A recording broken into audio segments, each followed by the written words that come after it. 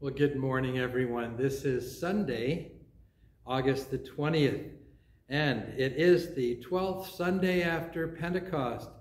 As you can see, the altar is adorned and decorated from our vacation Bible school this past week called Roar, and the kids had a wonderful time.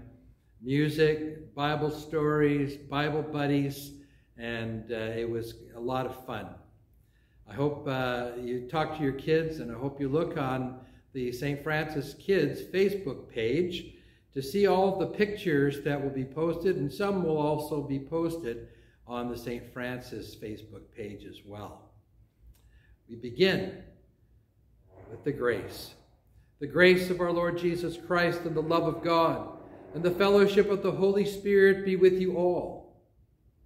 Almighty God, to you all hearts are open, all desires known, and from you no secrets are hidden. Cleanse the thoughts of our hearts by the inspiration of your Holy Spirit, that we may perfectly love you and worthily magnify your holy name through Christ our Lord. Amen. Lord, have mercy upon us. Christ, have mercy upon us. Lord, have mercy upon us. Well, today is also a healing Sunday, and you're welcome to lift up the names of those who need God's healing touch, or perhaps it's you yourself, because we learn through Holy Scripture that teaches us in acts of healing and restoration, our Lord Jesus and his disciples laid hands upon the sick and anointed them. By so doing, they made known the healing power and presence of God. Let us pray as we follow our Lord's example, that we may know God's unfailing love.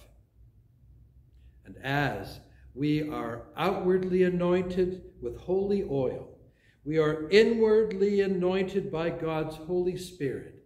And of God's great mercy, may God forgive us our sins, release us from all suffering, and restore us to wholeness and strength.